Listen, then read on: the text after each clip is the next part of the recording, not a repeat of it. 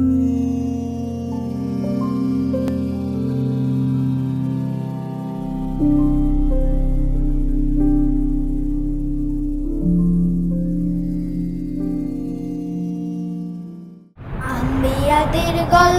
শোনো আউলিয়াদের গল্প। আসসালামু আলাইকুম প্রিয় দর্শক, আমন্ত্রণ জানাচ্ছি ছোট্ট সোনামণি বন্ধুদের নিয়ে প্যানভিশন টিভির বিশেষ আয়োজন গল্প শুনি এসো অনুষ্ঠানে। গল্প শুনি এসো অনুষ্ঠানে আমরা আমাদের প্রিয় নবীদের নিয়ে গল্প করে থাকি। আজকেও আমরা একজন নতুন নবীকে নিয়ে গল্প বলবো। তিনি হলেন হযরত হুদ আলাইহিস সালাম। চলুন তাহলে প্রিয় দর্শক গল্পের আসরে। ছোট্ট বন্ধুরা, তোমরা সবাই কেমন আছো? আলহামদুলিল্লাহ ভালো আছি। আপনি কেমন আছেন ভাইয়া? আমিও আলহামদুলিল্লাহ ভালো আছি। বন্ধুরা, তাহলে তোমরা সবাই তো ভালোই আছো। আর আজকে আমরা একজন নবীর গল্প শুনবো, তাই না বন্ধুরা? জি ভাইয়া। আর সেই নবীর নামও তোমরা জেনে গেছো। তিনি হচ্ছেন হযরত হুদ আলাইহিস সালাম। গল্পের আসরে দেখি তোমরা আজকে অনেকেই নতুন এসেছো। তোমাদের সাথে তো একটু পরিচিত হওয়া দরকার, তাই না বন্ধুরা? জি ভাইয়া। তাহলে তোমার থেকে শুরু করি। বন্ধু, তোমার কি নাম বলো? আমার নাম সিদরাত। আচ্ছা, তোমার নাম হলো? আমার নাম সুবাতা। সুবাতা। আচ্ছা, এবারে তুমি বলো। আমার নাম আবিয়াজ। আবিয়াজ। আচ্ছা, তোমার নাম হলো? আমার নাম নুসাইবা আক্তার। নুসাইবা আক্তার, অনেক সুন্দর নাম। এরপরে এদিকে কে আছো তুমি বলো, তোমার কি নাম? আমার নাম শাবাব তালুকদার। শাবাব তালুকদার। আচ্ছা আচ্ছা আচ্ছা, তোমার কোথায় বাসা? কোত্থেকে এসেছো? আমার বাসা গুলশান। গুলশানে। আচ্ছা আচ্ছা, এবার তুমি বলো। নাবিহা। আচ্ছা আচ্ছা, অনেক সুন্দর বাহারি নাম তোমার। তারপর তুমি বলো। আমার নাম আব্দুল্লাহ আল জাবির। আব্দুল্লাহ আল জাবির। হ্যাঁ, আচ্ছা, এবার তুমি বলো তোমার কি নাম? আফরিদা হোসেন সামারা। আফরিদা হোসেন সামারা। এরপরে তুমি বলো তোমার কি নাম? আমার নাম আরাফাত রহমান। আরাফাত রহমান। আচ্ছা, ক্রিকেট খেলো নাকি? আচ্ছা, এদিকে তাহলে তুমি বলো। আমার নাম জাইমানুর। জাইমানুর। হ্যাঁ, আর তুমি সর্বশেষ তোমার কি নাম? আমার নাম জাওয়াত আফনান। বন্ধুরা, আজকে আমরা একজন নবীর গল্প বলবো এবং তোমরা জানো সেই নবী হচ্ছেন কে? হযরত হুদ আলাইহিস সালাম। হুদ নামটা কিন্তু এখন আর কারো নাম হয় বলো? এখন আমরা এরকম নাম শোনা যায় না, তাই না? অনেক প্রাচীন নাম, পুরনো নাম হুদ। হ্যাঁ, তখন কেন প্রাচীন বললাম বলো তো? কারণ তিনি আমাদের মুসলিম জাতির পিতা হযরত ইব্রাহিম আলাইহিস সালাম তারও আগের নবী। বলা যায় হযরত আদম আলাইহিস সালামের পরে হযরত নূহ আলাইহিস সালাম এসেছিলেন। হযরত নূহ আলাইহিস সালামের পরে হযরত ইদ্রিস আলাইহিস সালাম এসেছিলেন। তারপরেই হযরত হুদ আলাইহিস সালাম এসেছিলেন। হ্যাঁ, হুদ আলাইহিস সালাম হচ্ছে তখন তোমরা তো বন্যার কথা মনে আছে, তাই না? সেই যে প্লাবন হলো নূহ আলাইহিস সালামের সময়, তখন কিন্তু যত খারাপ মানুষ ছিল, যত শয়তান মানুষ ছিল, সবাইকে সব ডুবে মরে গিয়েছিল। তারপরেও কেন আবার নবী আসা দরকার হলো? কেন দরকার হলো? কারণ হলো গিয়ে তারপরে প্রায় অনেক বছর, হ্যাঁ, বলা যতটুকু ইতিহাস থেকে পাওয়া যায় যে হযরত নূহ আলাইহিস সালামের পঞ্চম অথবা অষ্টম বংশধর, মানে হচ্ছে গিয়ে ছেলে হচ্ছে এক বংশ, তারপরে নাতি হচ্ছে আর এক বংশ, নাতির ছেলে হচ্ছে আর এক প্রজন্ম, এইভাবে পঞ্চম অথবা অষ্টম প্রজন্মে গিয়ে কে এলেন? হযরত হুদ আলাইহিস সালাম এলেন। তিনি একজন নবী এলেন, একটা জাতির কাছে এলেন। সেই জাতির নাম কি তোমরা জানো? সেই জাতির নাম হচ্ছে কওমে আদ। কি নাম? কওমে আদ। কওম মানে জাতি, আর আদ হচ্ছে সেই জাতির নাম। আদ জাতির কাছে এসেছিলেন আমাদের নবী হযরত হুদ আলাইহিস সালাম। কেন আসলেন? নবী আসার কখন দরকার হয়? তখনই দরকার হয় যখন লোকজন আল্লাহকে ভুলে যায়, তারপরে আল্লাহকে ভুলে গিয়ে অন্য কাউকে আল্লাহ বলে, প্রভু বলে, পূজা করে। আমরা আমাদের সব ইবাদত কার জন্য? আল্লাহর জন্য। আমাদের সমস্ত ইবাদত আল্লাহর জন্য। আল্লাহ আমাদের সৃষ্টিকর্তা, আমাদের সমস্ত প্রশংসা পাওয়ার যোগ্য আল্লাহ, তাই না? কিন্তু মানুষ যখন বিভ্রান্ত হয়ে যায়, মানুষ মনে করে যে আমার কল্যাণটা আল্লাহ ছাড়াও আরো অন্য কিছুর মধ্যে রয়েছে, তখন তারা সূর্যকে অনেকে দেবতা মনে করে, চন্দ্রকে দেবতা মনে করে, তারাদেরকে দেবতা মনে করে, কেউ কেউ আগুনকে দেবতা মনে করে আগুনের এত শক্তি। হ্যাঁ, এইভাবে কি করে মানুষ কিন্তু বিভ্রান্ত হয়ে গিয়ে নানান দেব দেবী তৈরি করে তখন।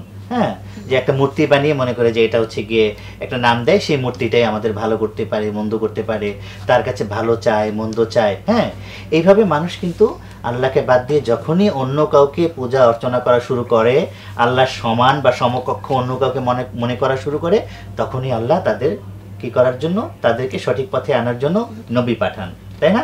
তাহলে কি দাঁড়ালো যে হযরত নূহ আলাইহিস সালামের সময় যে সব ভালো মানুষগুলো পৃথিবীতে রয়ে গেল, তাদের মধ্যে নূহ আলাইহিস সালামের একটা ছেলের নাম ছিল হচ্ছে শাম। কি নাম? শাম। এই ছেলেটার বংশ থেকেই আমাদের হযরত হুদ আলাইহিস সালাম এসেছিলেন এবং তার জাতীয় ওই শামেরই বংশধর। হ্যাঁ, তো সেই জাতির নাম হচ্ছে আদ। আদ জাতির বৈশিষ্ট্য কি একটু তোমাদেরকে বলি। হ্যাঁ, আমরা যেমন ধরো আমাদের একটা উচ্চতা আছে একটা মানুষের, আমাদের মধ্যে যারা একটু বেশি লম্বা হয় তারা 6 ফুট হয়। হ্যাঁ, যারা মাঝারি লম্বা তারা হচ্ছে গিয়ে ধরো 5 ফুট 5 ইঞ্চি। হ্যাঁ, মেয়েরা ধরো 5 ফুট 3 ইঞ্চি 4 ইঞ্চি, একটু লম্বা হলে 5-6 ইঞ্চি হয়ে যায়, তাই না? যারা খাটো মেয়ে তারা 5-এর নিচে হয়, ছেলেরাও এরকম হয়। হ্যাঁ, কিন্তু তারা উচ্চতায় অনেক বেশি ছিল। অনেক উঁচু উঁচু ছিল, একেবারে কি বলবো, আমরা এখন দেখলে তাদেরকে মনে হবে যে একটা পাহাড় হেঁটে যাচ্ছে এরকম। তো শুধু যে লম্বা ছিল তাই না, একটা লম্বা মানুষ তো বাতাসে যদি শক্তি না থাকে তাহলে বাতাসে লিটাস করে পড়ে যাবে, তাই না? কিন্তু তারা যেমন একদিকে লম্বা ছিল, অন্যদিকে তারা ছিল কি অনেক শক্তিশালী, সুঠাম দেখি, তারা অনেক শক্তি ছিল তাদের গায়ে। শুধু এইটুকুই নয়, তারা আরো কয়েকটা ব্যাপারে অনেক উন্নত ছিল। এক নম্বর হচ্ছে যে তারা অনেক সমৃদ্ধশালী ছিল, তাদের অনেক বন বনানী ছিল, ফসল ছিল খেতে, অনেক পশু ছিল তাদের, গবাদি পশু। অর্থাৎ তারা একটা ধনী জাতি ছিল। তাদের চেহারায়, তাদের শক্তিতে, তাদের সাহসে, তাদের সম্পদে তাদের মতন ওই সময় পৃথিবীতে আর কোনো জাতি ছিল না। তারা এতই শক্তিশালী ছিল যে কোরআনে তাদের কথা বলা হয়েছে যে এরকম জাতির মতন আর কোনো জাতি তখন পৃথিবীতে ছিল না। হ্যাঁ, এত শক্তিশালী ছিল। হ্যাঁ, তো সেই জাতি কি করলো, এত শক্তি নিয়ে, এত ক্ষমতা নিয়ে, এত সম্পদ নিয়ে তারা কি করলো, আল্লাহকে ভুলে গেল। তারা ওই যে নূহ আলাইহিস সালামের সময় যেসব শয়তান লোকেরা যাদেরকে পূজা করতো, যেসব দেবদেবী, ওদের কথা কেমন করে কার কিভাবে মনে আছে আল্লাহ জানে, সেই সব দেবদেবীর মূর্তি বানিয়ে তারা পূজা করা শুরু করলো। হ্যাঁ, তারা সঠিক পথ ছেড়ে তারা ভ্রান্ত পথে যাওয়া শুরু করলো। এখানে অবশ্য মানে শুধু যে পূজা করে তখন তোমাদের মনে হতে পারে যে কেন, কি সে এত কিছু আল্লাহ দিয়েছে, শুধু পূজা করতে গেল কেন, পূজাটুক না করলেই তো হতো। আসলে মনে হয় ব্যাপারটা শুধুমাত্র যে পূজা করতো তা না, তারা আরো অনেক খারাপ কাজও করতো। কেননা মানুষ যদি আল্লাহর কথা শোনে, আল্লাহকে মেনে চলে, তাহলে কিন্তু অনেক আনন্দের খারাপ কাজ আছে। হ্যাঁ, আনন্দের তো ভালো কাজও আছে, কিন্তু আনন্দের অনেক খারাপ কাজও আছে। সেই কাজগুলো কিন্তু তখন মানুষ আর কিন্তু করবে না যদি না তার আল্লাহকে ভয় পায়। কিন্তু আল্লাহকে যদি ভয় না পায় আর যদি অনেক অর্থ এসে পড়ে, টাকা পয়সা এসে পড়ে, তখন মানুষ কি চায় যে আমি একটু এই যে আল্লাহ যেটা নিষেধ করেছেন, কি বলে, হারাম যেসব খাবার খেতে নিষেধ করেছেন সেগুলো খেয়ে ফেললো, যেসব খারাপ জায়গায় যেতে নিষেধ করে সেসব জায়গায় গেল, নাচ গান এরকম হইচই হই হুল্লোড় করে আনন্দ ফুর্তি করতে নিষেধ করেছেন সেটা করলো, কারণ আমার তো অনেক টাকা আছে, পয়সা আছে। তার মানে তারা যে শুধু পূজা করতো তা না, তারা তাদের মনোরঞ্জনের জন্য, তাদের নিজেকে আনন্দ দেওয়ার জন্য এরকম বোধহয় অনেক আনন্দের কাজ তারা করতো, যেটা আল্লাহ পছন্দ করতেন না। হ্যাঁ, এই আর কি। তারপরে কি হলো, তাদের মধ্য থেকে আল্লাহ একজন নবী পাঠালেন, সেই নবীর নাম হচ্ছে হযরত হুদ আলাইহিস সালাম। তিনি একজন নবী, তিনি এসে বললেন যে হে আমার কওমের লোকেরা, তোমরা যে দেবদেবীর পূজা করতেছো এটা আসলে ঠিক হচ্ছে না, আমাদের সবার, তোমার আমার সবার সৃষ্টিকর্তা হচ্ছেন একমাত্র আল্লাহ, তোমরা তার ইবাদত করো। এটা হচ্ছে প্রথম দাওয়াত দিলেন। হ্যাঁ, যে তোমরা আল্লাহর ইবাদত করো, তোমরা তার সাথে আর কাউকে শরীক করো না, এই কথা হচ্ছে প্রথমে বললেন। এরপরে কি বললেন, এরপরে বললেন যে তোমরা এই খারাপ কাজগুলো করছো। ও তারা যে অনেক শক্তিশালী ছিল বলেছি, সম্পদশালী ছিল বলেছি, আর একটা তাদের বৈশিষ্ট্য ছিল, সেটা হচ্ছে যে তারা মানুষের উপর খুব অত্যাচার করতো। যাকে মারতো অনেক তীব্রভাবে মারতো, একেবারে ধরো গুম করে ফেলতো অথবা হত্যা করে ফেলতো, বা এমন একটা জোরে মারতো যে সে হাত পা ভেঙে পঙ্গু হয়ে যেত। যাদের শক্তি বেশি, যারা ক্ষমতাশালী ছিল, যারা ধনী ছিল, তারা যারা দরিদ্র ছিল, অসহায় ছিল, তাদের উপর অত্যাচার জুলুম করতো। অথবা তারা অনেক শক্তিমান জাতি ছিল, যেসব জাতি দুর্বল ছিল তাদের উপর তারা কি করতো, হামলা করতো, তাদেরকে ধ্বংস করতো, হত্যা করতো, এইসব কাজ তারা করতো। হযরত হুদ আলাইহিস সালাম এসে বললেন যে প্রথম কথা যে তোমরা আল্লাহর সাথে কাউকে শরীক করো না, আল্লাহ আমাদের সৃষ্টিকর্তা, চলো তার ইবাদত করি। 2 নম্বরে বললেন যে তোমরা যেসব খারাপ কাজ করছো এগুলো আল্লাহর পছন্দনীয় কাজ নয়, এই কাজগুলো বাদ দাও, ভালো ভালো কাজ কয়েকটা বলে দিলেন যে এই কাজগুলো হচ্ছে ভালো ভালো কাজ, এগুলো তোমরা করো। হ্যাঁ, 3 নম্বরে বললেন যে তোমরা সবাই তোমাদের এই যে খারাপ কাজ করছো এগুলোর জন্য আল্লাহর কাছে তওবা করো। কিন্তু তার জাতির লোকেরা কি মেনে নিল? হ্যাঁ, তার জাতির লোকেরা কিন্তু মেনে নিল না। হ্যাঁ, কেউ কেউ ঈমান আনলো, কেউ কেউ বুঝতে পারলো যে কারণ তাদের মধ্যে তো আসলে ঈমান রয়ে গিয়েছিল, কারণ তারা তো সব ভালো লোকদের ছেলে মেয়ে, তাই না?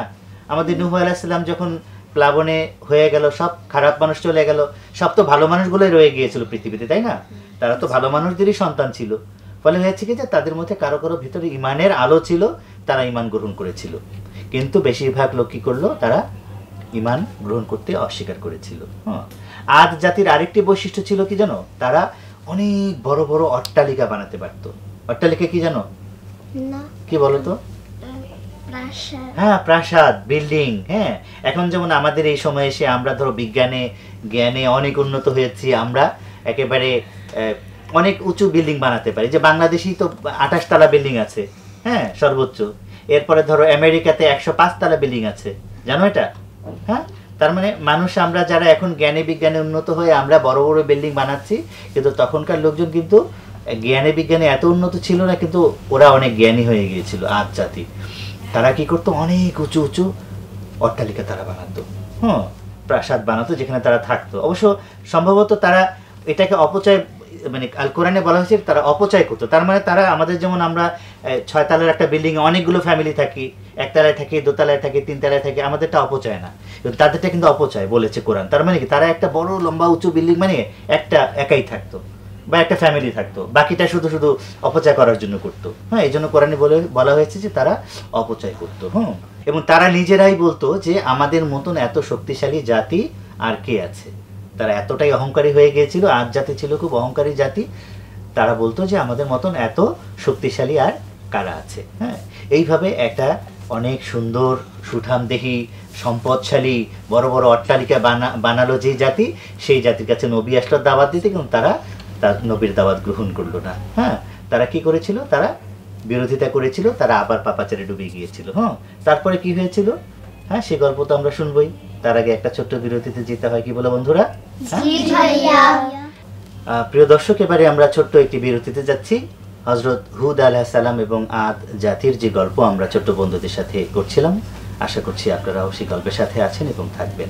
মেয়াদের গল্প শোনো, আউলিয়াদের গল্প। প্রিয় দর্শক, বিরতির পরে আবারও স্বাগত জানাচ্ছি ছোট্ট সোনামণিদের গল্পের আসরে, গল্প শুনি এসো অনুষ্ঠানে। আমরা এবারে গল্প শোনার আগে, গল্প শুরু করার আগে ছোট্ট বন্ধুদের কাছ থেকে একটি গান শুনতে চাই। চলুন প্রিয় দর্শক, আমরা একটি গান শুনে নিই। আযাব আসার আগে তওবা করো, নবী রাসূলের সাচ কাহিনী পড়ো। আযাব আসার আগে তওবা করো, নবী রাসূলের সাচ কাহিনী পড়ো। প্রভুর প্রভাব প্রতিপত্তি বাপরে, ধারণাছে জেনে রেখো অনেক বড়। আযাব আসার আগে তুমি তওবা করো, আযাব আসার আগে তুমি তওবা করো। আজ জাতি হয়েছিল পাপাচারে বোধ, সাবধান বাণী নিয়ে আসলেন ভূত। আজ জাতি হয়েছিল পাপাচারে ভূত, সাবধান বাণী নিয়ে আসলেন ভূত। বোঝালেন দিন রাত আল্লাহর কথা, বোঝালেন দিন রাত আল্লাহর কথা। বুঝলো না তারা খোদা কেমন তার। আযাব আসার আগে তুমি তওবা করো, আযাব আসার আগে তুমি তওবা করো। একদিন ছেয়ে গেল আকাশ মেঘে, বাতাস বইল শোষ প্রবল বেগে। একদিন ছেয়ে গেল আকাশ মেঘে, বাতাস বইল শোষ প্রবল বেগে। চুরমার করে দিল অট্টালিকা, চুরমার করে দিল অট্টালিকা। বৃহৎ বৃক্ষ রাজি লোকালয়ে ঘর। আযাব আসার আগে তুমি তওবা করো, আযাব আসার আগে তুমি তওবা করো। এখনো দম্ভ আছে পাপ শতভাগ, রাগ থেকে আল্লাহর বেশি অনুরাগ, এখনো দম্ভ আছে পাপ শতভাগ, রাগ থেকে আল্লাহর বেশি অনুরাগ, ভীতি করবে ঘেসে তাই ফিরে যায়, ভীতি করবে ঘেসে তাই ফিরে যায়, নেয়ামত হয় বায়ু বৃষ্টি ঝড়ো, আযাব আসার আগে তুমি তওবা করো, আযাব আসার আগে তুমি তওবা করো। বন্ধুরা, অনেক সুন্দর একটি গান শোনালে তোমরা, এবং এটি তো তোমরা একটি গল্পই বলে ফেললে গানের মধ্য দিয়ে। হ্যাঁ, হযরত হুদ আলাইহিস সালামের গল্প, আদ জাতির গল্প। হ্যাঁ বন্ধুরা, তো হ্যাঁ, আমরা যে গল্পে যেখানে ছিলাম হযরত হুদ আলাইহিস সালামের গল্পে, সেটা হচ্ছে যে তিনি অনেক চেষ্টা করেছেন তার জাতিকে সঠিক পথে নিয়ে আসার জন্য, কিন্তু জাতি কি করলো? শিরিক করেছিল, জাতি আল্লাহর অবাধ্যতা করেছিল। এবং হুদ আলাইহিস সালাম এবং আদ জাতির এই গল্পের কাহিনী আমাদের পবিত্র কোরআনের কত জায়গায় বর্ণনা করা হয়েছে তোমরা জানো? বলতে পারো কেউ? অনেক জায়গায়। সেটি হচ্ছে গিয়ে মোট 17টি সূরার মধ্যে এই কাহিনী বর্ণিত হয়েছে। কয়টি সূরা? 17টি সূরার মধ্যে 73টি আয়াতের মধ্যে এই কাহিনী বর্ণনা করা হয়েছে। তার মানে কত গুরুত্বপূর্ণ এই নবীর কাহিনী, তাই না বন্ধুরা? এরপরে কি হলো? আর আমরা যখন গল্প শুনি তখন মনে হয় যে একজন নবী এসেছেন একটা গোত্রের কাছে, মানে একটা ছোট একটা গোত্র, ধরো কয়েকটা তাবু টাবু আছে, ধরো 1-2 কিলোমিটার এলাকার মধ্যে, এরকম মনে হয় না? হ্যাঁ, সবাই সবাইকে চেনে, এরকম মনে হয় না? আসলে কিন্তু ব্যাপারটা এরকম না। আদ জাতির রাজ্যের বা গোত্রের সীমানা ছিল অনেক বড়।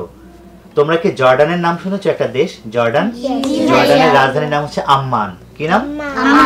সেই আম্মান থেকে শুরু করে আরেকটি দেশ অনেক দূরে, সেটির নাম হচ্ছে ইয়েমেন। সেই ইয়েমেন পর্যন্ত, জর্ডানের আম্মান থেকে ইয়েমেন পর্যন্ত এত বড় এলাকা বিস্তৃত ছিল আমাদের এই আদ জাতির সীমানা। তার মানে কিন্তু অনেক বড় এলাকা।